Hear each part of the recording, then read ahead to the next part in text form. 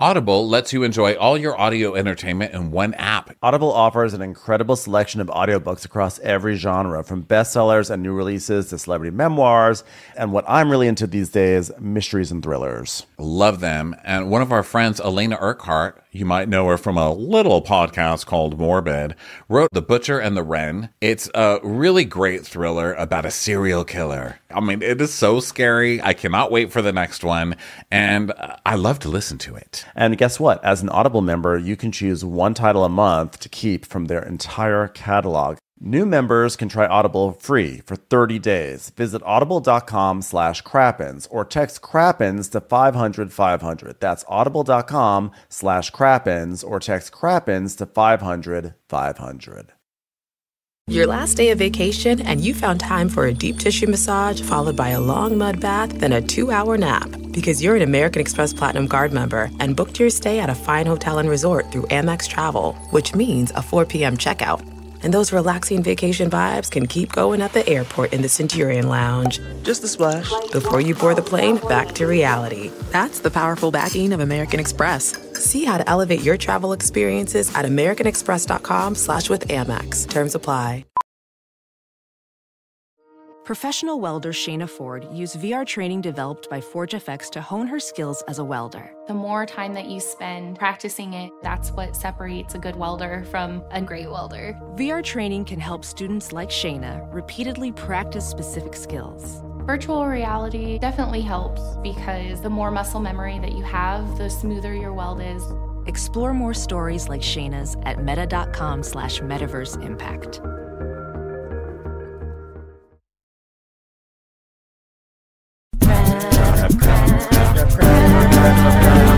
Watch what crappens. Who cares what happens when there's so much that crappens? Watch what crappens. Watch what crappens. Who cares what happens when there's so much that crappens? Welcome to Crappens. Don't wait a week for a new video. Join our Patreon at the Crappens On Demand level for instant recap access. Link in description. Enjoy the show. Well, hello everybody. Welcome to Watch What Crappens. That's Ben over there, and I'm Tan Mom. So great to see everybody. How you doing today, Ben? I'm great, thank you. How are you doing? Good. I went and got a chemical peel and came back with a very funny looking, crazy looking face. And I actually just wiped off a lot of the brown tint that was on there, and I still look like Tan Mom. So there you go. Why do they put brown tint on it? I don't know. It's tinted brown. I don't know why. Whatever chemical thing it is, or maybe it's pulling out my tint. I don't know. Maybe it's pulling out my Lebanese. I don't know what it's doing. If it's chemically peeling away the Leb in me, I don't know. But wow, it's something. I come here looking crazy every time, and now I wait for my face to slowly fall off. Well, everybody, thanks for coming to the show. We're not sponsored by chemical peels, which you would never guess from listening to me for 2 seconds, but we are also not sponsored by Bravo, and we're going to talk about them anyway. So welcome to our Bravo show. Today we are talking about a Peacock show, though, and it's called Traitors. But before we get into that, come see us on our European tour. Guess where? London, Dublin, and Birmingham, okay? Those are our places. It's going to be in May. Also in May, we're going to be in Los Angeles doing the Netflix is a Joke Comedy Festival. You actually do not have to buy tickets for the whole festival to come to that, which is nice. So if you just want to come to the show, come see it. It's at the Kookaburra Lounge. You get tickets for that and the European tour at watchwhatcrappens.com. That's also where you'll find links to our Patreon, which is where you will find this video that we're on right now. Hi. And our bonus episodes. This week's bonus was the Real Housewives of Miami reunion. Hilarious episode. So good. Go join Patreon. Do it. Okay. That's all for me. Anything you need to talk about today, Ben? Yes. What I want to say is that part 2 of that reunion we're going to also have up probably later today or tomorrow morning. But that will be on the main feed. So if you're wondering where that is, it's coming. We haven't recorded it yet. We haven't talked about it yet, but that's coming. The other thing to talk about is I'm really excited to go to London because I spent a large chunk of this weekend, like probably like many hours catching up on Love Island All Stars UK. I'm only on episode 22, but I basically watched like 20 episodes this weekend. So I'm doing that partially because I'm a big Love Island UK fan, but also because I really want to work on my British accents. So that way I can just like fit in seamlessly when I'm over there, you know, and I'll be like, I'm a Scots girl. I'm a Scots girl. We like nice things in Scots. You're fair. I don't know if that's accurate or not. You're but quite fair, aren't you? Scotland. Actually, it's very appropriate. So there's a guy named Anton on Love Island UK, at least at where I'm at. Again, I'm behind. The show's actually over. But he's Scottish. And I feel like it makes me sad that Alan Cummings isn't more Scottish because Anton's really Scottish sounding. And I've really been enjoying hearing him talk. He's like, what you gotta do here is you just have to like lean into it. Like I'm a slow burner, but like, you know, I'm like here for you. And I just really enjoy his voice. And I just wish I honestly just wish I had I just wish I had any reason to do his voice. So I basically just made up this little preamble now so I could see if I could talk Scottish. Okay, so I'm really on one this morning. I'm really not focused. Okay, let's talk about the Traitors. Episode 9 of the Traitors. Or as I like to call it, murder.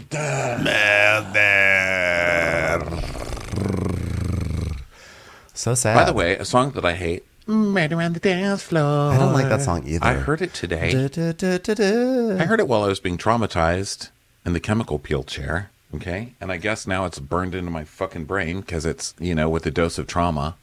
Really don't like that song. I really don't like it. I don't get it. I don't like it I don't either. understand the musical structure of it. I don't understand how it just changes keys at that one part for no reason. I just don't like it. Who is that girl? You know who she sings like, though? Sheena. She sounds just like her. Murder at the Dancer, her. Yeah, I don't like that song, and you know, I think it's like Saltburn is what really kind of like brought that song back, because apparently it's an old song, and you know, there was a big long scene with that song, and well, I like that because it had a big floppy penis in it. Now that was a good scene. I know, but I wish I had like a better song to flop around to, you know. But now everyone loves that song. Everyone's like obsessed. It's on TikTok. It's like a thing. That song is a thing. I don't know. I haven't fully embraced that song. I haven't really fully embraced a lot of music lately. Well, you know, welcome to aging. Carly Rae Jepsen, you know? Yeah. Welcome to aging. That's what I say. You know who I have embraced, which no one cares because they're here to hear the Traitors. But you know who I love, and I don't care. I'm not going to hide it anymore. Who? Olivia Rodrigo. Love her. Oh, yeah. I really vibe with her. She's so angry. Yeah. Maybe that's why I like it. I totally get it. Okay, so let's go to the Traitors. So they are at the vote for the round table on who they think is a traitor. And MJ has decided on Peter. Everyone was worried that she was going to flip on Bravo and she was going to get rid of Phaedra because the arguments were pretty decent. Yeah. But, you know, at the end of the day, Peter's more annoying. So they get rid of Peter. Yeah, she did the right thing by the audience, the wrong thing by her game. But yeah, I was shocked. I thought for sure it was Phaedra going home. They were teasing this out. They just wanted to eke out another week of Phaedra to keep the audience interested. But I was like, surely she's going home. So I was genuinely shocked when MJ turned over her thing and was like, Peter, she's like, it sucks. I really don't like this part of the game. But I felt like there was just way more evidence going in your direction than the other direction. Which is funny because there's no evidence for any of these votes, but you know, but in some ways there was more evidence that Peter was the bad guy because he was acting squirrely. But yeah, Peter's own reactions to things were the evidence. I think. I mean, I would have thought he was guilty as hell. Hell, I was kind of wondering, like, is he secretly guilty? Like, do they have a secret traitor in the bunch? Because he did act extremely guilty. So yeah, bye. But also I disagree, on the MJ thing. I think that it was good for MJ's game, even though she kept a murderer in the game, because Bravo, you know, you don't want to let those CBS people or those MTV people get too far because they're complaining about the bond that the Bravo people had. But trust me, people from a straight network are way worse. Okay. Yeah. Straight people have been bonding against gay people and gay themed people. I guess Bravo, we could call them gay themed, right? Like they may not be gay, but they're gay coded, right? Yeah. Well, I mean, look, They're all mad, especially Trishelle. Look, all those Bravo people sticking together. Well, what the fuck have you been doing, Trishelle? You gravitated towards CT right out the gate and Johnny Bananas. You would have gravitated towards your posse if you'd been given the chance. And unfortunately, if Berets could actually play this game, that would have been your clique, but they aren't. Here's the thing. Watch what happened. What happened when CBS people stuck together? You had Dan and Parvati making terrible decisions, which really framed and fucked up Phaedra's game. So don't blame the Bravo people. The Bravo people have to stick together because the CBS people fuck it up for them. Well, also, she was trying to stick with her own people. They just are on the losing side of the bonding against other people. So whatever, suck it, losers. Trishelle, here's a piece of advice. Put on a beret face and move forward. Shall we? Yeah. So, by the way, it also makes sense for MJ to get rid of Peter because the truth is that for the faithful, if they get rid of all the traitors, then they split the money. So maybe it's not such a bad thing to get rid of a few faithfuls so that we get a higher percentage of that pot, you know? Yeah, so Alan's like, Peter, you are disgusting. Your mother is waiting on the lawn in only her bra and creeping everybody out. So please go. So Peter's like, guys, I know I've been all gas and no brakes ever since you came out of the womb, am I right? God, there's my little race car driver. I love you. By the way, the analogy I'd love to hear from a pilot. I know I've been all gas and no brakes. Don't want to hear that for the person who is guiding my plane. Well, airplanes don't, what are they going to do? They don't put on the brakes. Okay. Well, only gas. I just would like to think that. Well, this is a good metaphor for why he wasn't able to win because he literally was not able to land the plane. Well, I would argue that I do not want my airline pilot to be slamming on the brakes. Okay, I'm gonna actually have to go off. I don't want to fly with you, Ben. I don't. That's one thing that the airline does not need brakes in midair. Well, I'm thinking more like when it lands and on the tarmac, I kind of want the plane to stop moving at some point. I mean, as much as I enjoy that rush. It's not a terrible point. But they could always just keep rolling until it stopped, you know. I don't know if I want walk. Yeah, I don't know if I want the plane version of Speed. Like a strange version where the plane can't go below 55 miles per hour, but also isn't allowed to fly. Just have to roll pushing along. Each other out. So Peter's like, I've been all brakes and no gas, guys, but I'm a faithful till the end. I tried to save you. And so now John and the losing team are like, oh, we're so mad now. We told everyone and no one believed us. Well, unfortunately, you have falsely convicted multiple people on this show, and no one believes you because you have leaked out all of your credibility. So blame yourselves, stupid team. Okay. Justice for Larsa Pippen. Never said by anyone, even in the show. So, so anyway, they're all sad. And Alan's like, an innocent faithful has been sacrificed to the altar of this round table. Time is running out to bring those traitors to justice. And Trishelle says, oh, sorry, go ahead. I was going to say, why do we assume that the traitors are inherently bad people that need to be brought to justice? They're just like they were picked. They were picked. It's not like you're not a born murderer in this, okay? This is definitely nurture, not nature. They weren't born murderers. You turned them into murderers, and now you're bitching that they're murderers. This is your fault. You touched their shoulders. They are selective people who like to keep to themselves. Doesn't mean that they're bad. Yeah, exactly. So then Trishelle's like, I guess there's nothing to be said right now. Oh, really? I'll bet you'll find a way. I'll bet you'll fucking find a way, Trishelle. And sure enough, 2 seconds later, she goes, we tried to tell you guys. Oh, so nothing to say except we told you so. Shut up, beret lady. I've had it with I'd like to speak to the manager of this round table, please. Thank you. Yes. We got another person, another Karen, saying, please stop using the term Karen. So I'm jumping off the Karen bandwagon and sticking with the Trishelle bandwagon that Ben has put together. The new term for Karen is Trishelle. Trishelle. She's such a Trishelle. So she gets up and hugs CT and is like, thank you for having my back. Now we know. By the way, you don't know anything. You don't know anything. It's just that you had a hunch. Like, they both theoretically, well, we know that Phaedra's bad. Not bad. She's a traitor. We know that Phaedra's a traitor. But like, Trishelle doesn't have any evidence that Trishelle is a traitor. She just has a theory that she has decided is fact. It just happens to be true because it just happens to be true. But it's not based off of any evidence or any facts whatsoever. It drives me nuts that she has this like cocky approach to this that is unfortunately very accurate. Yes. So Trishelle is, Fury. She's like Fury reborn. And she's like, I'm probably going to go home for this, but whatever, Sandra. I can't take it.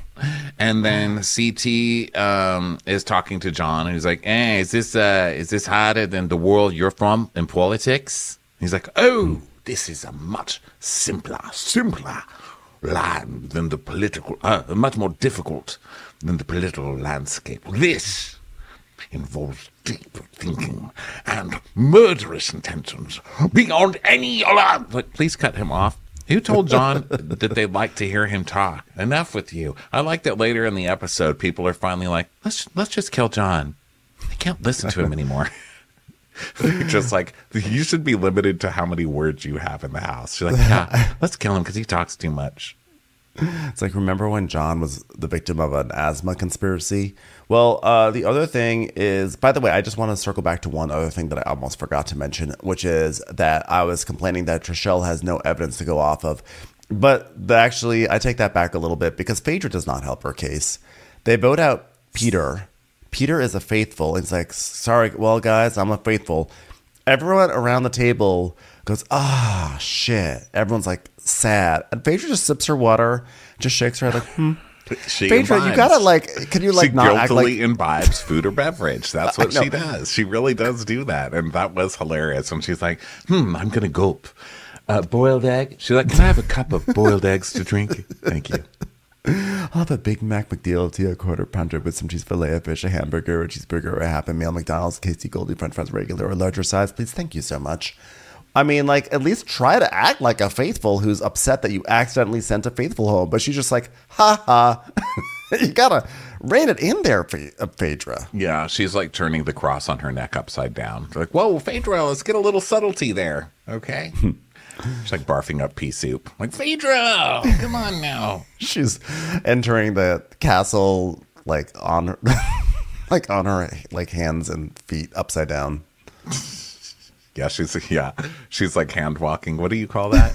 Crab walking, hand walking. I don't know. I wish I love known. that every time they to depict a demon, like a demon possessing someone in a movie, like suddenly that person has gone to yoga and I know, gymnastics class for the past 3 decades of their life. You know, I know. Like, wow, the Satan really loves Cirque du Soleil moves.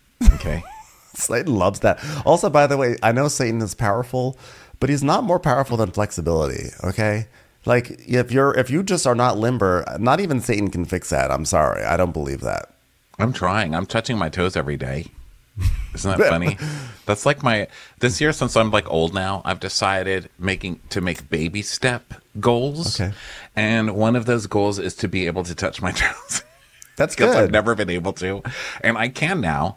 But now I can put my fingertips on the ground. And the back of my legs still hurt so bad and my body shakes so bad. And I think by the end of the year, I want to put my palms flat down on the ground and be able to straighten my legs. But you'll be able to. You'll be able to. And this is good. You're making yourself Satan ready. You're like, Satan, I just want to be ready for Satan when he possesses me. Satan's like, but you have to do that, but backwards if you're going to be one of mine. He loves a backbend, Satan. Satan loves Satan. You know what Satan also loves? A twitchy moment where you're twerking, like you sort of like it's like your head. Yeah, like no, not twerking. What's it called? The twitchy dancing, like crumpet, not like flossing, not flossing. It's not. It's like the crumping. Like it's not. It is sort of. Yeah, I guess crumping. Satan. He just enjoys some visual performances. Yeah, he's truly. He's like, I'm a big Twilight Tharp fan. Yeah. He's like choreographing moving out.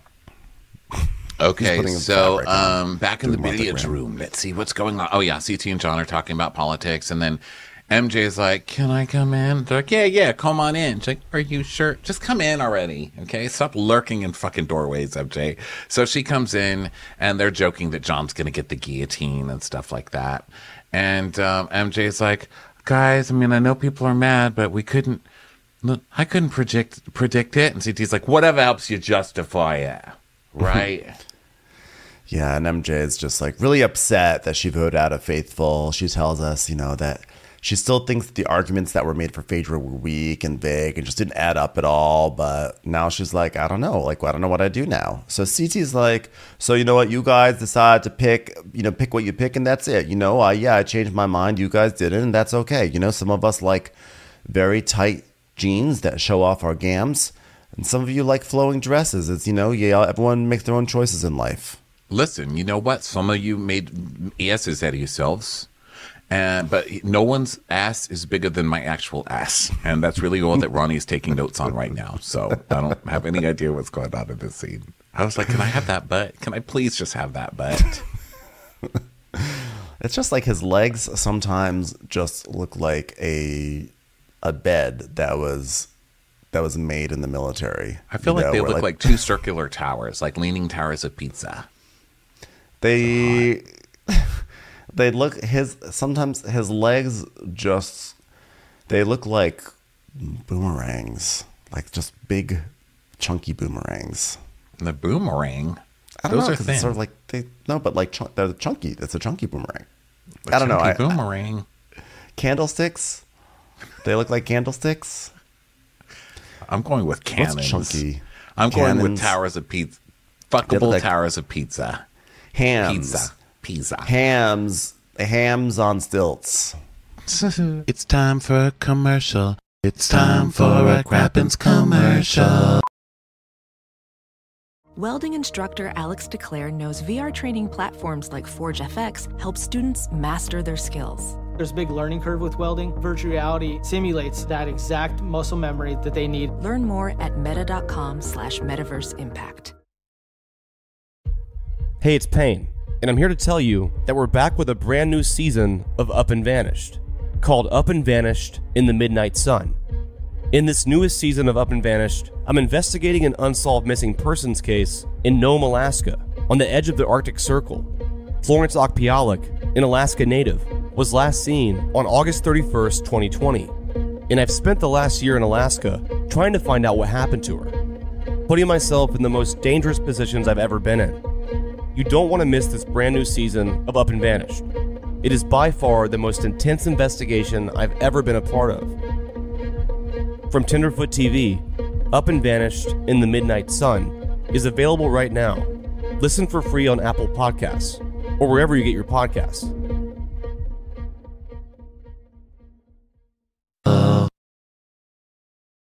So then, let's see. He's like, oh, yeah, that clique of girls, one of them's got to be a traitor. Dun, dun, dun. And he knows it's Phaedra, but God damn it, he loves her. So what should I do? So now Phaedra is talking to Sheree and Sandra. And Sheree is like, wow, Phaedra, this has been your the round table, huh? She's like, yeah. So now's the time where Phaedra really needs to come out with a plan. She needs to be like, you know what I thought was fishy? So-and-so acted this kind of a way. Yeah. But Or I don't want to maybe say anything to Trishelle. them. But, Trishelle's like, Or how about like Trishelle worked me up and da-da-da-da-da and put me in a situation where I was coming after Peter and actually Peter was good. Like maybe start just throw some people under the bus. And Phaedra instead is like, yeah, she won't have an opinion really on anything except Peter sucks, which we all know that you don't like Peter, But Right. seeing as how Peter just got sent home and he was innocent, you need something else. You just need something it's else. time. It needs It's to time be to like, throw people I think under what the bus. Trishelle is doing is making it so that she made it a thing between me and Peter. So if Peter was found innocent, somehow I'm guilty, which doesn't even make any sense. Like there's not even logic in that. And she's coming so hard for me every single day that it makes me wonder, is she a traitor? And she was trying to just keep her whole team in this whole time because I know I'm not a traitor. But she never even says I'm not a traitor. Right. She's just like kind of like, and then looks towards the croissant table. She doesn't do anything to build a case. And I mean, that's what's been so frustrating about the choices for murders is that they don't do anything to create a narrative for the faithful. So, but Phaedra could change that. She could say, makes me wonder, I was honestly starting to think that Peter was what I really thought he was a traitor, and I thought he was killing off people on his own team to make me look bad because, you know, like, what if I were a traitor, if people come after me, if people accuse me of being a traitor, if I'm a traitor, I'm not going to kill off those people because then it just proves their point. So, like, why would I go after the Peter Pals if I were a traitor? It doesn't make sense, but it would make sense for someone on the Peter Pals to say those things and then kill off people from their own group to make it look like it was me doing it. And I would just like, I mean, Sheree would not be able to follow. You'd have to do it about 6 times for Sheree to get it. But then, but you could say, like, maybe it was Trishelle. Maybe Trishelle has been playing us all along. You know, she's. Well, also, like, if she said it in front of Trishelle, if she was like, you know, or during these roundtables where she's like, you know, this is fishy. I know I'm not a traitor, but Trishelle just keeps coming at me so hard. She's obviously sowed so much division that everyone assumes I'm a traitor just because Peter went home, which had nothing to do with me. Exactly. And obviously, Trishelle is a fucking liar. She's had so many people that she's accused have been innocent. You know, she just goes off. Trishelle will lose her fucking mind. Yeah, because Trishelle has not had to play defense. Someone looking completely guilty. Or what about when Trishelle was freaking out for the Shield and all of that stuff? Like, yes. That was like way too much, you know? Like she was obviously faking it or whatever. Just make Trishelle spin out and she would have had a chance, you know? But Trishelle has had a huge amount of privilege in the fact that she has not had to play this game on defense. And Phaedra has had to be on defense. And Peter had to be on defense. And Parvati had to be on defense. But Trishelle has never had to be. And she's always come in really strong for people all season long. And someone like Phaedra needed to just turn the tables on her, get her off her game, get her like shock her, you know, get her flustered. I think that's 100% what she needed to do, but she just doesn't do anything, which is like, as much as we love Phaedra, we have to admit she's maybe not an amazing traitor. Not at this point. I think she's just so beat down at this point. It's like, how many times, you know? Like, usually they accuse somebody and they move on to somebody else, but this time it's just like, every single time they're like, well, okay, we'll get someone else, but still Phaedra, and they just keep coming back. But you can't be beat down if you're a traitor, because that's the name of the game. Like, the name of the game is that, like, you are working against the group. And so if the heat is on you... I think human nature, like, they can't stop but get their feelings hurt. You know what I mean? Because it is like, these people just don't like me. I mean, at some point they're like, okay, well, everyone thinks I'm untrustworthy and no one likes me. And so you start to take it personally, you know? Yeah. And she apparently is, because you can see her breaking down mentally. Not breaking down, but shutting down, I guess is the best way to put it. She just shuts down. And they're like, well, they're coming for you every week, Phaedra. You know, what's up with that? She goes, yeah, but they don't have any evidence. They just say, I feel it in my gut. Which I think is also kind of feelings hurty, you know, like she hasn't really done anything. I just think she would be gross, you know, like, right. I think that's probably how she's taking it. That's how I would take it.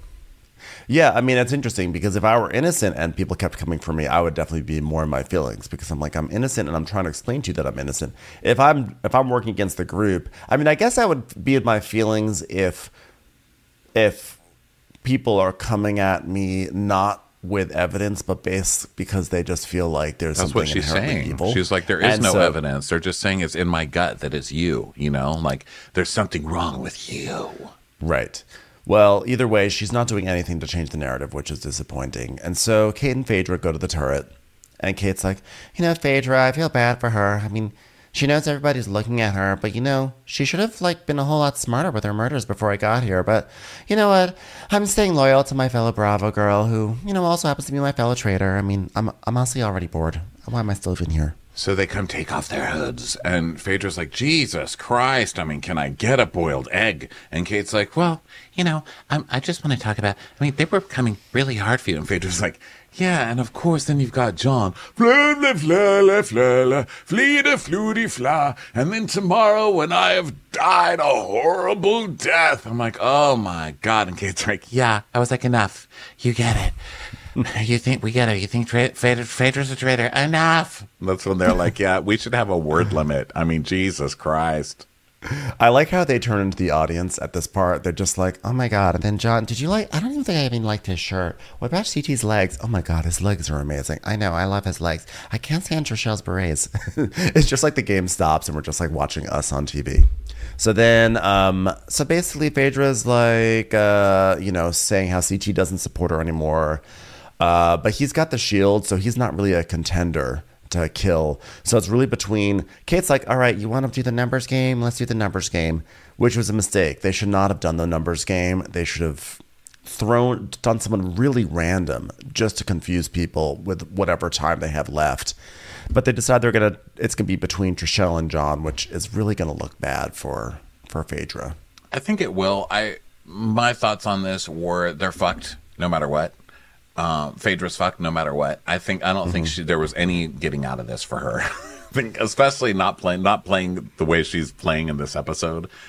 So I think that at least they got another person that's not a Bravo person out, which I think is good for the Bravo side in general.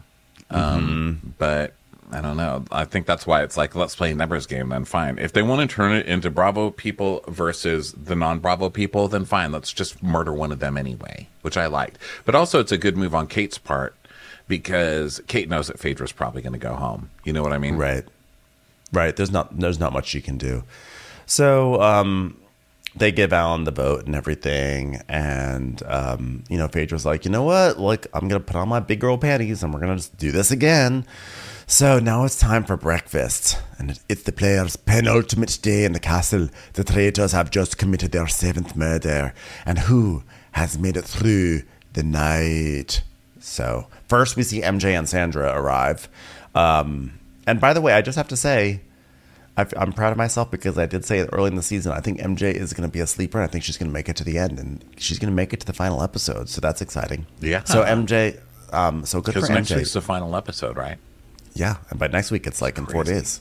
Yeah. So MJ and Sandra come in first, and Sandra's like, "Girl, it's just me and you," and they're just like excited. They're like, "Oh my god, yeah!" And then MJ is just going through it. She's feeling very emotional because they lost a faithful, and MJ has a track record of like being really close to the right vote and then messing up at the last second. So it's kind of like eating her up a little bit. And then, it's the typical one by one, they start coming in and being like, I'm shocked. Who do you think it is? And then Phaedra's like, I like CT, but obviously I'm disappointed that he thinks it's me. That sucks. And CT's like, come on, sit down. You need something? You want some eggs? I was like, oh my God. That is, you might as well just accuse her in front of everybody. Just say it. Because, of course, that she's putting herself under the gun by wanting eggs too badly. He's like, I found you out. I finally figured out your egg code. The best part about this whole breakfast sequence was watching Sandra predict who was coming through the door. Because you would hear like a...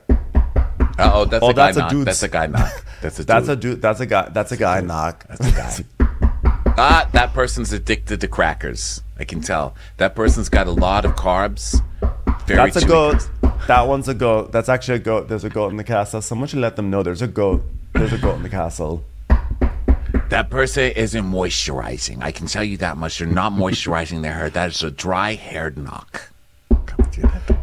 That's Jeff Probst. I remember that from Survivor. That's a Jeff Probst knock. That is a girl in a beret who's called the police on a bunch of innocent people. Hi, guys. It's a robot. There's a robot. The robots are finally here. Skynet's taking over the castle. I knew it would happen someday. So they're trying to guess who's not going to come. And it's between John and Trishelle. And, guys, it's... Phaedra's like, well, I think that... they're talking about Kate.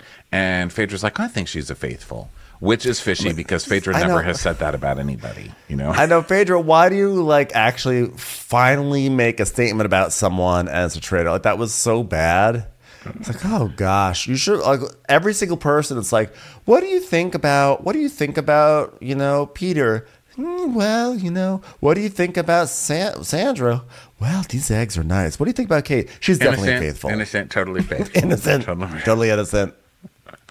So CT's like, do you think anybody's a traitor? She's like, well, there has to be a traitor, right?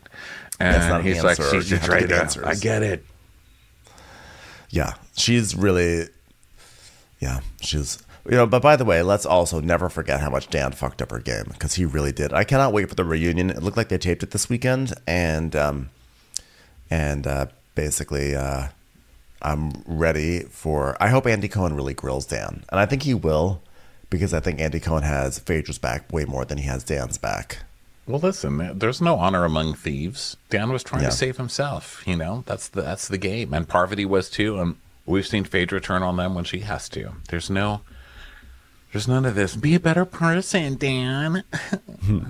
By the way, I want to say, speaking of, you always say how Trishelle looks like she's dressed like American Girl plays, and our friend Paul was at the Grove this weekend and saw Trishelle and CT there eating at a restaurant and laughing, like chuckling it up. And I thought, at first I thought like, oh gosh, of course these two would go to like the most public space in all of LA to have their lunch. But then I realized, actually, it was probably because Trishelle thought the American Girl place was still at the Grove. I was going to say she could get back into her box there and go to rest. Yeah, she's like ready to go to the box. So next time she was cast on TV. Is there no longer an American Girl doll store at the Grove? I think it's gone. Wow. I think it's gone. I should double check. I mean, there have been a lot of changes. The Sur La Table became a Williams Sonoma. So, I mean, oh God, what is this what's life? the difference? I mean, that's so don't you think that's I have so to say, similar? They're like, wow, overpriced kitchen gadgets. I had a very surreal moment. I had, okay, this is such a stupid bougie story, but I had a surreal moment because I went in there like 9 months ago. I was like, I'm going to go into Sur La Table. So I walked in and I just was like, I'm going to browse around. But like everything, it was Sur La Table, but everything looked different. And then it was like confusing. And then I was like, but now I'm seeing Williams Sonoma stuff. I was like, did Williams Sonoma, like, did they merge or something? And so I literally walked up to a person. I go, what store am I in? And he's like, Williams Sonoma. I was like, really? I thought this was Sur La Table. He's like, no, they left. We took over. So yeah, it was just a weird, it's a weird thing to be in a store and realize the store that you thought you were in is not the store at all. That's like when I went to Tom Tom the first time and just kept looking for vibrators. And you said, what store am I in? Yeah. I was like, why isn't this silverware in a cock ring? So confused. Darling, it is. Just look closer. So then Sheree's like, I thought Phaedra was a good person. Hopefully she's innocent. Hopefully she's not really a murderer. Sheree's still not understanding the game, thinking everybody has literally been killed. So who's it going to be? Who's it going to be? Ooh. Bum, bum, bum, bum, bum, bum, bum. That's a John Knock. That sounds like a John Knock. That sounds like a guy who doesn't use any kind of hair product and has like a rosy cheek from drinking too much brown liquor at night. That's someone who lies about his asthma knock. There he is. Trishelle and Kate enter. Dun, dun, dun. Oh, yeah, no, she was wrong. Sorry. Trishelle and Kate enter, which means John is dead. Yes. And Kate's like, yeah, I don't think he's coming. So I haven't really heard any labored breathing in the hallways. So... Well, I'm finally able to speak at breakfast, which means that John must not be here. So that's nice. My tinnitus isn't acting up, so I'm guessing John's not talking.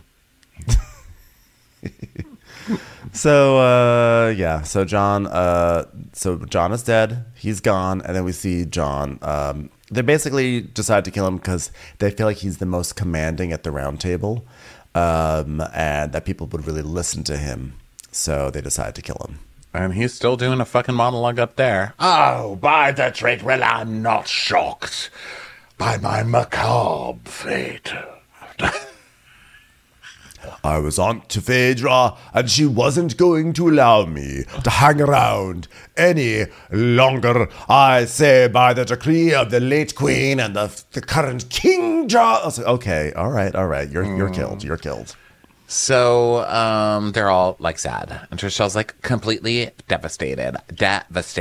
Okay, I mean everybody's getting killed around me. Everybody's getting killed. So how do I convince Sheree, MJ, and Kate to vote against Phaedra? Now at this point, I had to concede, like, Phaedra's not doing the greatest in this episode so far, and usually this kind of thing only gets worse. So I'm just hoping Trishelle annoys everybody to the point where they just go against Trishelle no matter what. I mean, At this point, a fan just has to hope that people are going to be like, you know what? obviously Phaedra is a traitor. So let's make a deal with Phaedra to keep us around and kill off the goody two-shoes. Since Phaedra's game is over anyway, why doesn't she give her game to the other Bravo people? And, I mean, that's got to be against the rules, That's actually a really right? interesting strategy to be like, listen, I think you're a traitor. I'm not going to vote you out. But let's get rid of those goody two-shoes CBS and MTV people. Can you get rid of Trishelle? Yeah, and then Please get rid when of at the Trishelle. end, it'll be against these faithfuls. Like, you're in a corner. There's no way you're going to win this now. But if we win as Bravo people, that's kind of winning as a team. So, you know, I don't think you're allowed to do that, though. Be like, well, I am a traitor, right? I don't think you can admit You're to not. people. I don't think you're allowed to say that. But Phaedra could be like, I don't know what you're talking about, Yeah. and then takes care of business. You know, Right. we've all seen cop movies where people make deals. It's like, Yeah. I don't know what you're talking about. As they go like this, they look to the right, they put their hand out to the left and get a little cash. Yeah, like that. Yeah, So just like that. they start talking about John being gone, and CT's like, whoa, well, you know, look, I hope I'm as functional as he is when I'm his age. And Phaedra's like, how old is John? Does anybody know? I feel like he probably hit 60 when he was 5 years old and has just stayed there the whole time. And MJ is like, I don't think he's old. I just think that people in England don't get Botox, so we can't really tell. Now, again, I'm a Love Island UK watcher, so I can definitely assure people that people in England do get Botox and fillers, etc.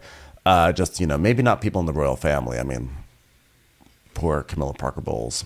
But we then go to Sheree, who's like, poor John. He did pay a lot for that muffler. No, Sheree, we're not in a Meineke commercial. What are we doing here then? What's going on? So MJ's like, let's raise a glass for John. And so they just like toast to John. And now they're debating. Kate's like, so how many traitors do you think are left at this point? I'm surprised that Phaedra wasn't like, I think there are two traitors and neither of them are you and me, Kate. Phaedra, could be a little bit more discreet. Thanks. So MJ thinks 2. And Sandra's like, worst case scenario, 3 worst case 5. Well, worst case would be 6. Worst case would be everybody here's a traitor. Shreya's like, 3? Oh my gosh, not 3. 3 what, by the way? Chairs? Commercials. Here comes one right now. Hey grown-ups, the Cat in the Hat Cast is a new podcast from Wondery, perfect for the whole family. Join the Cat in the Hat and your favorite Dr. Seuss characters as they get whisked away on a new adventure every week. Fish dreams of creating his very own polite and quiet podcast. That is, until he gets a surprise visit to his Fishbowl podcast studio from the Cat in the Hat himself, and it becomes very clear that the cat has other plans for the podcast. And those plans are the opposite of quiet. Sing along to new favorite songs, try your luck at Titanic tongue twisters, have some fun with wondrous wordplay, and most importantly, bring your family along for all of the adventures in the Cat in the Hat Cast. Follow the Cat in the Hat Cast on the Wondery app or wherever you get your podcasts. You can listen to the Cat in the Hat Cast early and ad-free on Wondery Plus. Join Wondery Plus in the Wondery app or on Wondery Kids Plus on Apple Podcasts today. So Alan comes in, and it's the penultimate day. I just wanted to add a thrill there, because I'm not going to have many more chances to do it. So, let's go play a game. Politics may be a deadly game, John, but mine is even deadlier, and it has capes. Crashes his picture on the ground. Your numbers are dwindling by the day. Your numbers are dwindling, and by the end of the day, one more of you will be banished at the round table. And Sheree, once again, we're not talking about a pizza place. First up, we have a mission to complete. But you know, you'll cross that bridge when you come to it. So Cedric goes, bridge. That's a guy's bridge. I can tell by the way he said it, it's a bridge of guys. Yeah. Yeah. Okay, so now CT's like, oh, this is great. I'm the only guy left in this house, because they're like getting fuzz off of his face. You know, they're like cats licking a a little baby cat to make sure it's okay. They're all like pinching him and combing his hair, like spit licking his hair and getting smudges off his face. He's like, I love being the only guy in a group. They are calling him the Castle Daddy, which I think that works. So Phaedra and Sandra go outside to play like oversized chess, which I don't know why. It really bothers me, the oversized chess thing that I see around. It just, I can't explain why it bothers me. It just does. You know what bothers me? Regular chess. How do you even play that game? I just don't understand it. I've never understood it. People try to explain it to me. I just don't get it. And you know who else doesn't seem to get it? Everybody.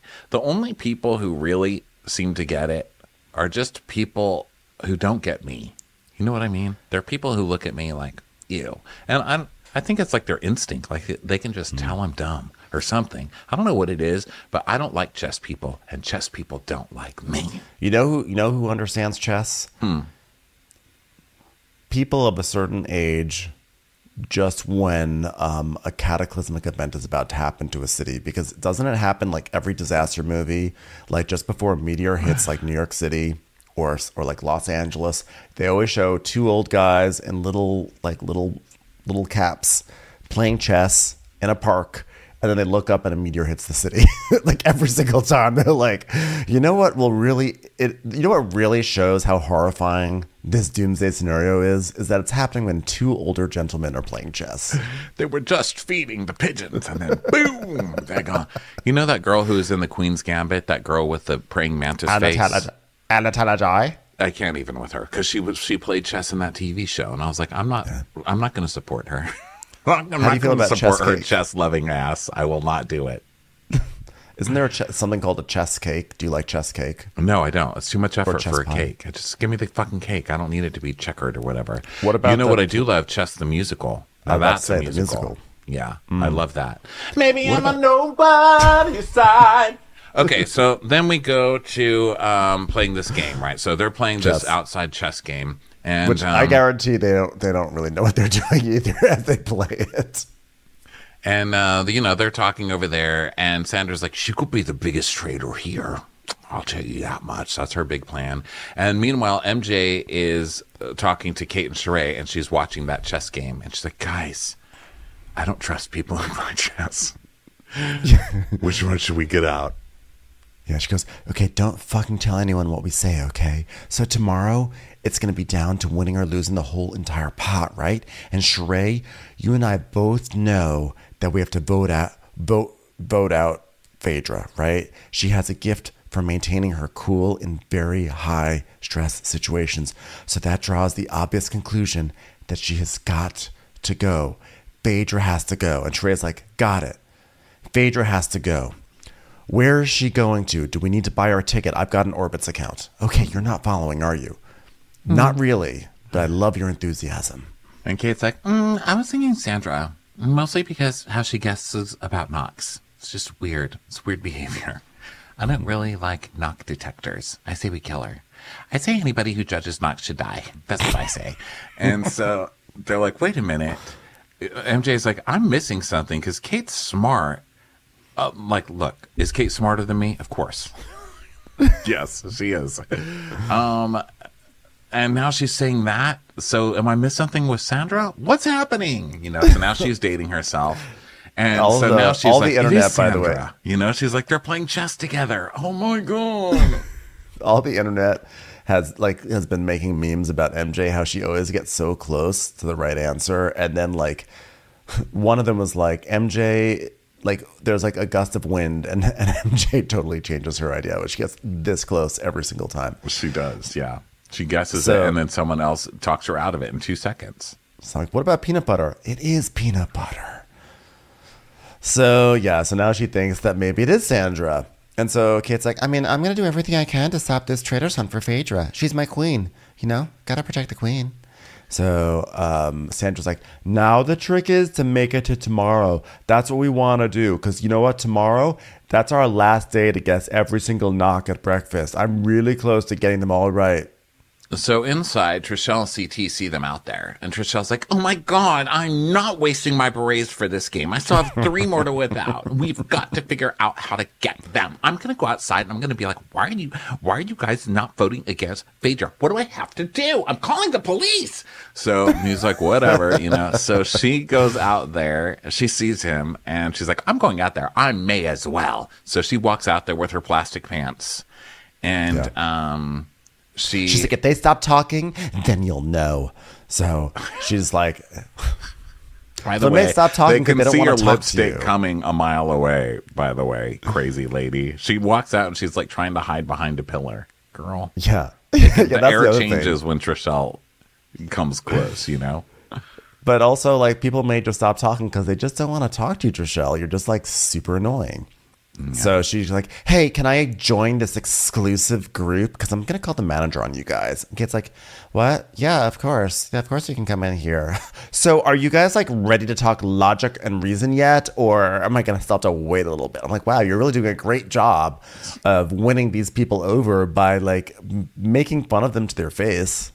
And Kate's like, I mean, are you okay? She goes, no, actually I'm not. You guys know who the traitor is, okay? It's Phaedra. So, I mean, come on. I mean, you guys are just hoping that she'll take you to the end, okay? And I've been, like, spot on in the past 2 banishments, so people need to listen to me, okay? Then. And I'm just like, look, there's no way in hell I'm going to let a traitor take off and steal everybody's money. Whatever you see as a mistake that we made, it was not intentional whatsoever. So this is where I feel like the move would have been, because she's just annoying, right? Trishelle's just annoying, and she's coming in everyone's face. She's accusing them of basically being a little clique who will do anything for each other no matter what. So we know that she's going to be coming for all of them, and they should know that she's going to be coming for all of them. So this is where I thought they should be like, fuck this girl. Like, we still got time to find the real traitors. I don't even care if this girl's a traitor or not. I don't want her to win. Let's get rid of her. Mm-hmm. I would have even maybe said, like, you know what's funny? We were just starting to hatch this great, like, this theory. We're putting the pieces together about Sandra. It was just about to happen, and then in comes Trishelle, and she just destroys it all. Did you notice that she's always doing that every time we feel like we're building some like a narrative? She comes in and distracts us away from it. That's traitor behavior. Well, it would be if she knew what they were talking about, right? But I mean, I think you could probably pitch that reasonably to Sheree, and Sheree may not pay attention to that giant hole. Sheree would be like, that's it. You could be like, Sheree, here's how it works where we are right now in London. There's a clock. It's called Giant Ben. And when it's off, Trishelle needs to be voted out, or the clock will end and the world will end. And she'll be like, I'm getting rid of her. That's it. You can just say whatever you wanted, and Sheree would be on your side. Yeah. So anyway, Trishelle guilts them. She's like, I just felt like it's like you guys are such a group. Like, oh, this group. And MJ's like, no. Like, if you're feeling you're on the outside, you are 100% of us, Trishelle. Are you past your prime as a reality star? Perhaps. Are you on an inferior network? Perhaps. Are you part of us? Nominally. But don't worry. You are welcome here. Are you doing Fievel cosplay? You sure are. I forgot what we were talking about. So then Has Netflix canceled Emily in Paris because they see what you're wearing? Yes. So then now they have to head to the challenge. The prize is standing at $129,750.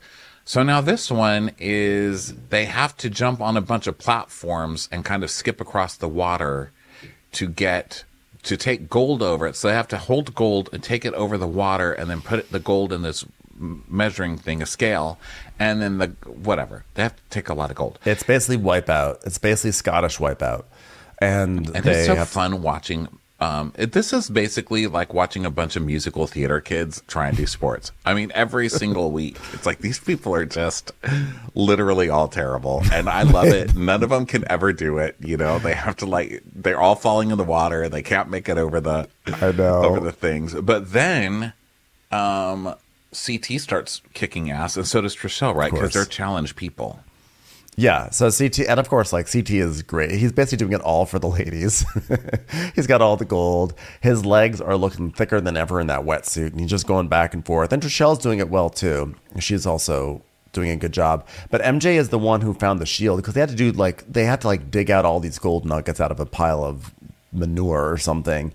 And MJ has the shield and she has to go across these bridges to drop off that shield, but she can't seem to they're not bridges, they're pontoons. She can't seem to get past a certain number of pontoons. And so as usual, the challenge is totally irrelevant, but it was exciting watching MJ make her triumphant last second journey across the pontoons because she does eventually get there. And you can see that even Alan is into it. He's like cracking up this entire challenge and he's like excited. Like you can see he's like having a very hard time staying in character. He's just now a spectator like the rest of us. Yeah.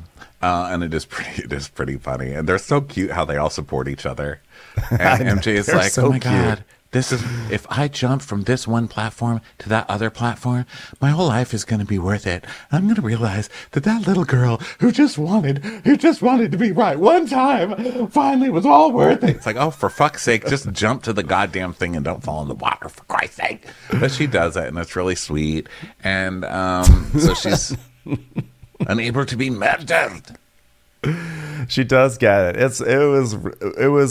It was really cute. I think your analogy of it is the drama kids having to play sports. It really is exactly every single time. You're watching like, thank God Phaedra for reality TV because there would be no place in the world for most of these people. You know, these are not housewives are not meant to be doing physical challenges, and they were just. I mean, Sandra's not a housewife, and she was on Survivor, so this is very Survivor-ish. But it was. Poor Phaedra trying to make that leap from pontoon to pontoon. Well, Sandra was like, oh, hell. Like, Phaedra was like, why in the world would I do this? You know? Her legs were trembling. Oh, yeah. It was great. You know, has nothing to do with anything. I don't even know why I'm bringing this up. But there was one point in this episode, I think it was on the way over here when they were in the buses. I was like, Sandra is smoking.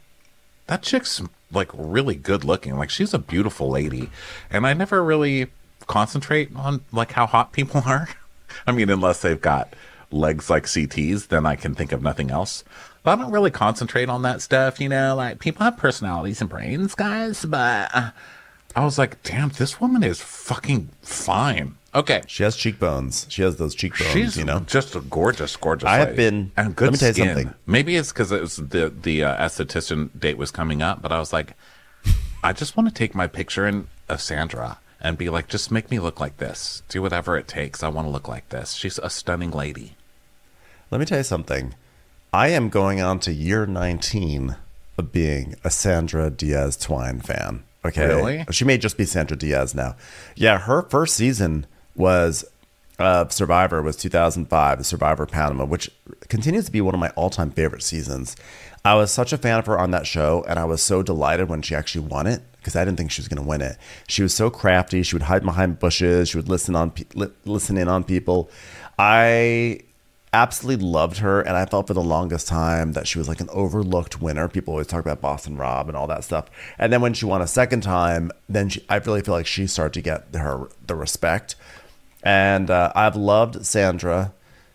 I can't believe it's been 2 decades of being just like the biggest Sandra fan. And I love that she's made it this far in the game.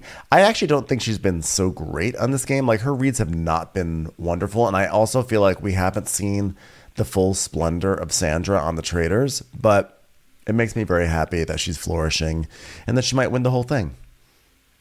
She just might. That was my ode to Sandra that you evoked out of me. Yeah, that was nice. Or invoked. That was like a John-along. That was a John-along. And to that I say, God save the Queen.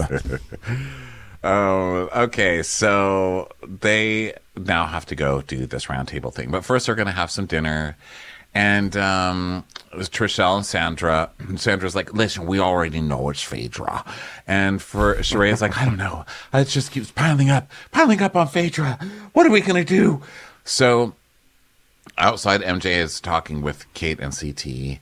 And Kate's like, well, listen, you know, like if everyone thinks Phaedra is a traitor, then why don't we just say Phaedra for the final day? Like, there's no mystery in it. We'll just save her. Like, who cares? You know, which is actually what Peter was proposing. Right. Actually, when Peter tried to switch it from Parvati to Phaedra, that was what he was saying. But Kate's doing it now for more, tricky reasons. And I feel like she's very convincing. She really does seem like a faithful when she's saying that, you know? And MJ is like, I don't know. I don't trust Phaedra the most, but I'm also very suspicious that Sandra's a traitor. It's kind of messed up. So now they're all like, MJ is now starting to get onto the Sandra bus, which is good for Kate for right now. So then inside, Trishelle, Sandra, and Sheree are talking, and they see everybody talking outside. And Trishelle's like, I don't know about MJ and Kate. Look at them talking. They're like doing this. Well, that's what you're doing in here. She makes me crazy. So Sandra's like, oh, yeah, she's doing a lot of talking out there. Kate never talks that much, which is true. I think it's fishy that all of a sudden Kate's animated. Like, Kate is literally not animated. Kate is a still. You know what I mean? She's like a still portrait. She's like one of those portraits at Disneyland that you walk past and you're like, oh my God, that portrait is staring at me. You know? She's definitely some like haunted mansion. She's a haunted mansion portrait. So Sandra, so she's like, okay, Trishelle, go talk to them and see if they quit talking. So this is when they say, like, look if they're going to quit talking.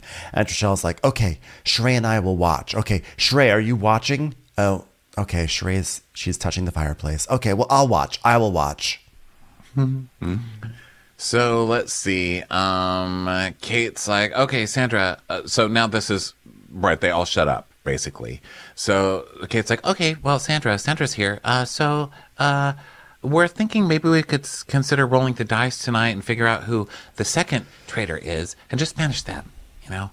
And Sandra goes, but who? Who's that? She's like, Kate doesn't have a backup plan. No. Hold on. I'm just going to do a little stretch, like lifting her ankle up to her ear. It's like, just stretching it out here.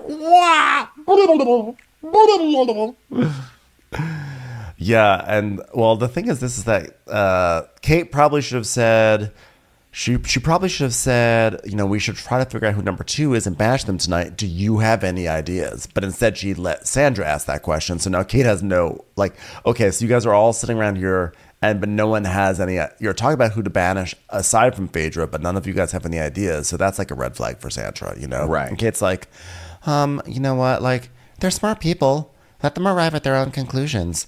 Giving them a fishing rod, but they, like, you know, they need to catch the fish. Catch the fish. Catch the fish.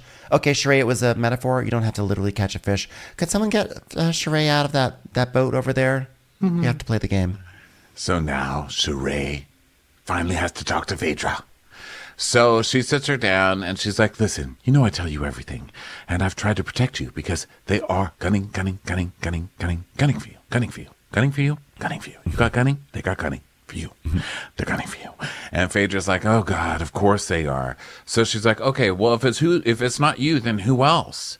And Phaedra, you know, it's like, well, I mean, it could be CT for all we know, which Phaedra only comes after the people who have strongly come for her, which is also fishy. Right. So Sheree's like, well, they're mentioning Sandra. What do you think of Sandra? And Phaedra's like, well, she is a silent assassin, but I love her. And I kind of like that Phaedra's like, I'm not going to go against her. You know? Right. It's not worth it. I love her. Sheree's like, you know, at the end of the day, we all know the faithfuls cannot win the game if there's a traitor in it. So it's my job to get traitors out. We just have to find them. Now, what I would like to know is, what is a traitor? I'm sort of confused about this whole concept. What do they trade exactly? Is this like Trader Joe's? Cards? Is it an economy thing? Are they traders? And Phaedra's like, so Sheree's like, now tell me the truth. Look in my eye. Are you a traitor? And Phaedra's like, boiled egg? No, are you a traitor? These croissants are delicious. Just answer me. Are you a traitor or not? God. Where do you keep getting those glasses of water? So she gives a very long pause, a very long guilty pause, and goes, no. She's like, okay. It's like, yeah, no. So Phaedra's like, oh my God, it's so difficult to lie. Okay, are you just trying to give up your entire law business at this point? Come on. I know. It was Listen. not difficult to lie. You're a real housewife. You're Phaedra, of all people. I mean, your whole thing is lying, Phaedra. Come on. We saw you taking money from a weed dealer in a parking lot in a fucking exactly briefcase what I of was gonna cash. say. We want you to be a liar. That's why you were chosen for this. Don't wuss out on me now, Phaedra. You literally went on TV and had a baby and said that the baby was 5 months old. Like, it was like that you would carry the baby for 5 months just so that your mom would not think that you had premarital sex. Like, you lie. Come on. And you're good at it. It's okay. So now we're at the round table, and everyone's basically like, it's going to be Phaedra. So as an audience member, I think we're all thinking, okay, let's see what Phaedra pulls out. I mean, this is Phaedra Parks. Surely she's going to whip something out, right? Right.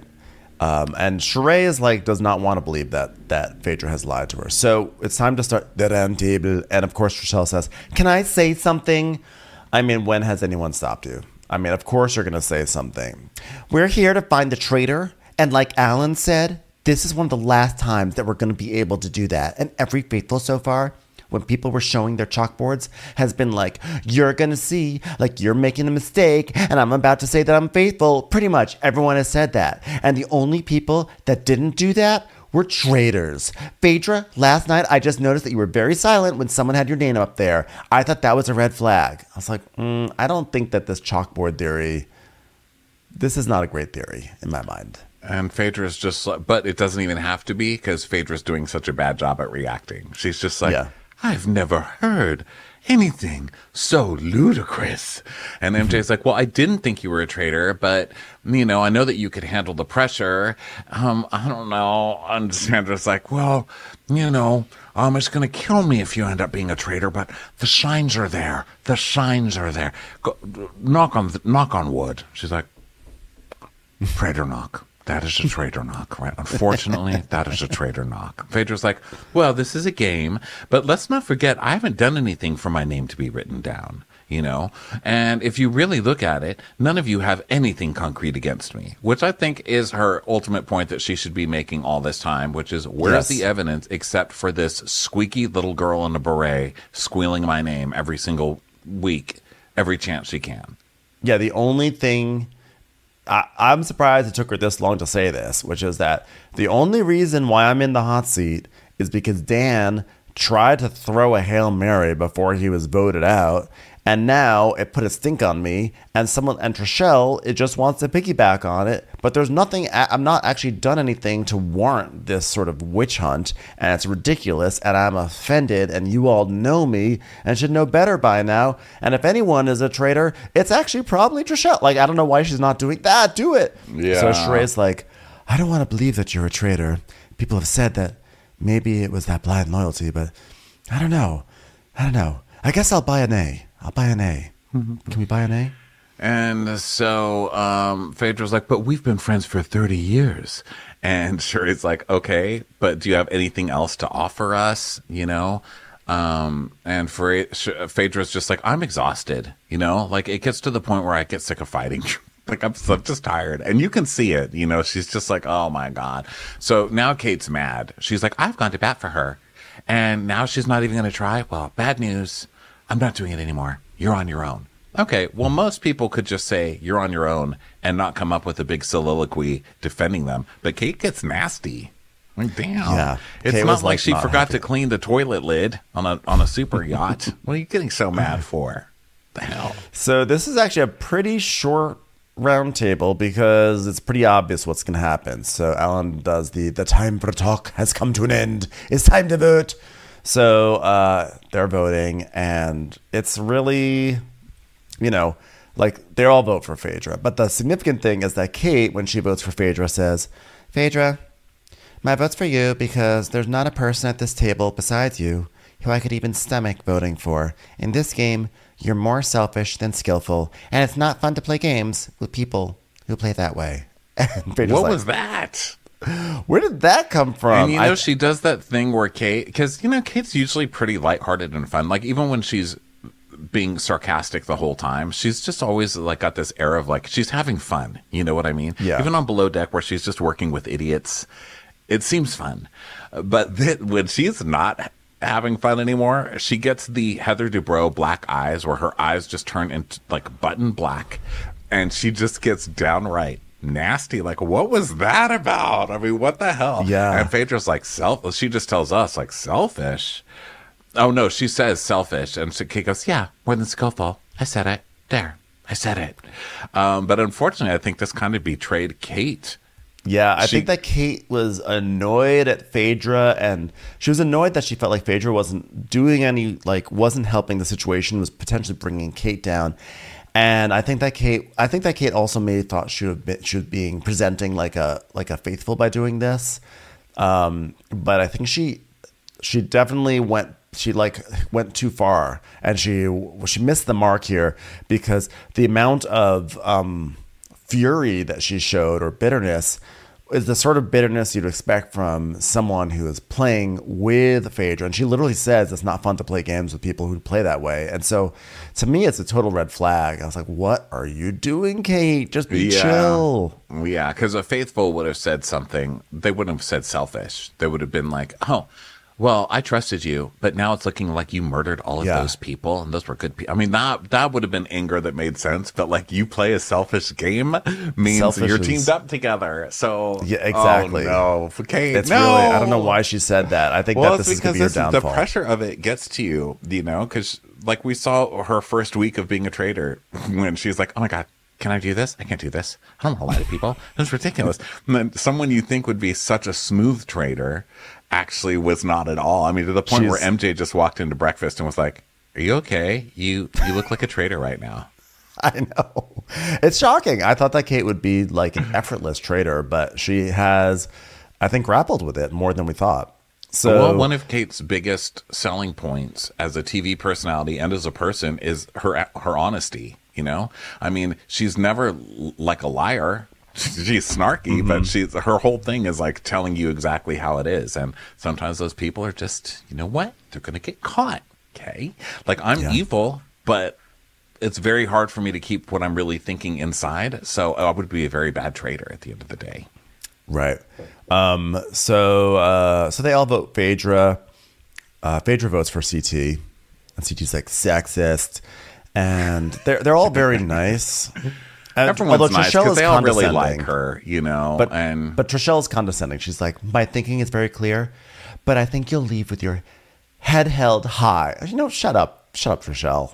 I think it was supposed to be a compliment, but it sort of sounded like when you leave her, you act like a proper lady. I don't know.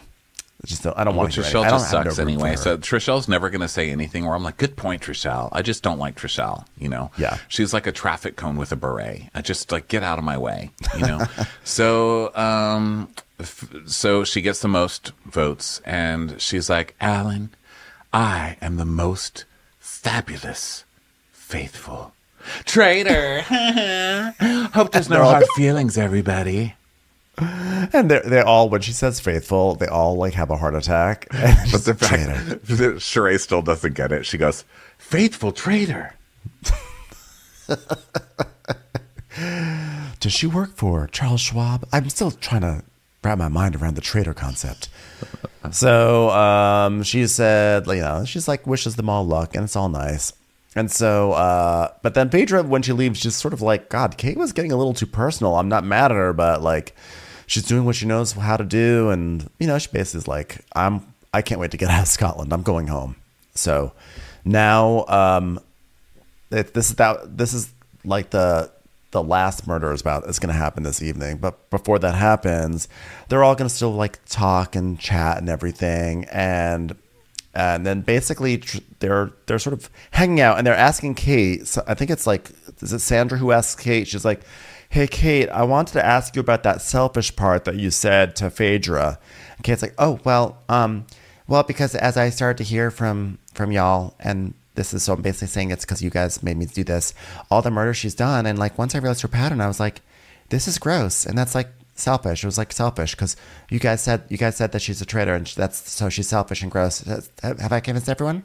Makes sense, right? Totally makes sense. Dun, dun, dun. So she looks guilty as hell. And Sandra's like, she looks guilty as hell. So, wow. What are we going to do? Dun, dun, dun. So I'm wondering if Kate is going to get rid of her tonight. Does Kate pick a traitor now? I mean, does she have to pick another traitor? I don't think she can. I don't think so. I think that Kate has to keep Sandra because Sandra is the only one who has any sort of suspicion on her. I think Kate has to kill... Who does Kate kill? She can't... MJ is safe. So it's Sheree, CT, Trishelle, Sandra. I think you keep Sandra because you're framing they Sandra. could talk her into being a murderer. Everybody thinks she's already kind of a murderer. So she's already done the hard work for Sandra. So she doesn't need to kill her. She's the one that's like, it'll be easiest to get voted out because she's already done the legwork on Sandra. So I would say that she'd have to kill maybe CT. CT, yeah. Because Trishelle or CT, really. I mean, Trishelle has made the battle line so clear, and most of them are Bravo people left. So I don't think it matters at this point. If you kill CT, you also keep the option open that you could frame Trishelle to be a. Well, it's hard to say that Trishelle is a traitor. No, I don't think that Trishelle will be a traitor, but she's going to be a thorn in anybody's side. So, but the other thing we have to remember is that I don't like Trishelle, so I want to see her go. But beyond not liking somebody, I think that Trishelle is usually wrong. Trishelle was correct about Phaedra, but in general, she's wrong. So I think it might not be bad to keep her around and just hint at her somebody else. Get enough of a hint that she's constantly going for Sandra, So yeah, I would say think CT. that I would. Well, actually, you would have to think, who would Sandra get rid of? Would Sandra get rid of Sheree? I mean, I think Sheree stays because she's clueless. She's generally friends clueless with all the Bravo girls. So I think there could be a world in which they could frame Sandra for getting rid of one of the CBS or MTV people. Right. I think that Sandra would. Would Sandra get rid of Trishelle or CT? I feel like Sandra, if you're thinking of Sandra, get into Sandra's mindset. CT. But I don't know. I think that Sandra would get rid of Trishelle because Sandra would think CT's going to help us get more money for the pot, and then I'm going to steal it. Oh, that's true. Yeah. Well, I don't know. We're not going to know until a few days. Everybody, thanks so much for being here. We'll be back with the season finale next week. In the meantime, if you want this video or any of our recap videos or bonus episodes, including last week's Miami episode, check us out on Patreon and go get tickets for the Netflix Comedy Festival and our European tour over at watchwhatcrappens.com. We will talk to you next time, everybody. Bye. Bye. Watch What Crappens would like to thank its premium sponsors. Ain't no thing like Allison King. Ashley Savoni, she don't take no baloney. Strolling the park with Caitlin Clark. She's not just a Sheila, she's a Daniela. Itchels. Aaron McNicholas, she don't miss no trickolas. She's never scary, it's the Green Fairy. Jamie, she has no last namey. Hava Nagila Weber. Know your worth with Jason Kurth. She's the wind beneath our Jennifer Wing. Sip some scotch with Jessica Trotch. She's always supplying, it's Kelly Ryan. Kristen the Piston Anderson. Let's give a kisserino to Lisa Lino. Megan Berg. You can't have a burger without the Berg. The Bay Area Betches. And our super premium sponsors. Somebody get us 10 cc's of Betsy MD. We're taking the gold with Brenda Silva. Let's get real with Caitlin O'Neill. Don't get salty with Christine Pepper. Can't have a meal without the Emily Sides. Nobody holds a candle to Jamie Kendall. She's not harsh, she's Jill Hirsch. She's a little bit loony. Junie. My favorite Murdo, Karen McMurdo. We love him madly, it's Kyle Pod Shadley. Let's go on a bender with Lauren Fender. We want to hang with Liz Lang. The incredible edible Matthews sisters. Give him hell, Miss Noel. She's the queen bee, it's Sarah Lemke. Shannon, out of a cannon, Anthony. Let's take off with Tamla Plain. She's quite the catch, it's Victoria Cotchett. She ain't no shrinking Violet Kuchar. We love you guys. Hey, Prime members, you can listen to Watch What Crappens ad-free on Amazon Music. Download the Amazon Music app today. Or you can listen ad-free with Wondery Plus in Apple Podcasts. Before you go, tell us about yourself by completing a short survey at Wondery.com/survey.